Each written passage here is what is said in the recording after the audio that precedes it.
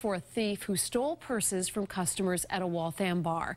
And tonight, one of the victims says it's not her bag, but what was in it that's irreplaceable. WBZ's Juli McDonald is live in Waltham tonight. Julie?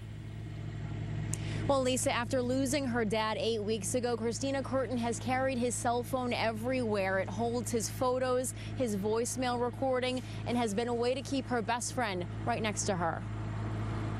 Waltham police need your help identifying the woman seen in this surveillance video. She's suspected of making off with at least 5 purses from a busy Moody Street bar late Saturday. It was my one night out to get away, to have a normal life again, and that's how it ended. The thief took so much more than money from Christina Curtin, whose most prized possession was in that stolen bag.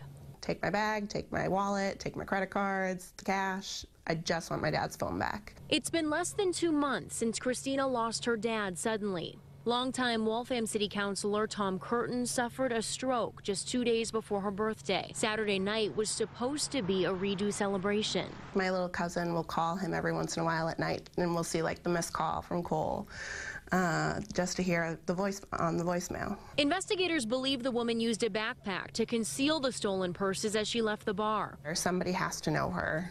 It's just such a deep violation of your personal space, and your whole life is gone. Now, Waltham police are encouraging the public to share that surveillance video in hopes that someone will recognize that suspect. Christina says if the thief sees this, she begs her to send that phone anonymously to Waltham police. Live in Waltham tonight, Juli McDonald, WBZ News.